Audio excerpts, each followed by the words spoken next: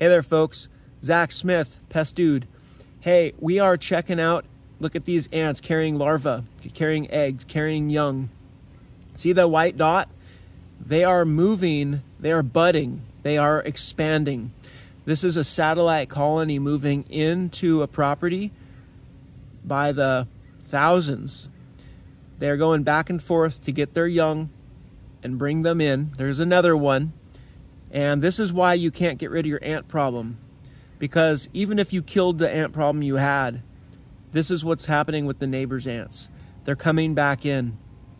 They're filling in the gaps. They're expanding, they're reproducing, and they're spreading throughout your yard and your neighborhood. So when you think about feeding these ants some ant bait, think about liquid ant bait.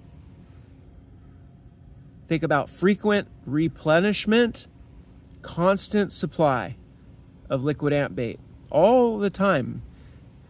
Obviously, if it gets freezing cold where you're at and you see no ants, you can take a break.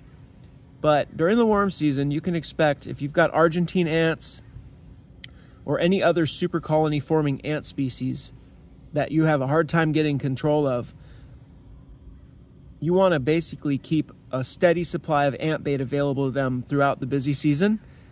And if it's 1% borate or sodium tetraborate or anything that says borate or borax in it, the 1% concentration will go farther in killing the bigger colonies. Many of the products come as 4 or 5% borate concentration, and that's fine. It'll kill the local colonies, and you could put that out all over the yard. But if you get the 1%, that's going to go a little farther. It's going to work a lot slower, though.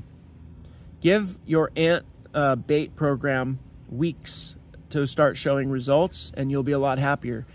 Thinking that it's going to just work itself out the next day is going to set you up for disappointment. Okay? Pest Dude out.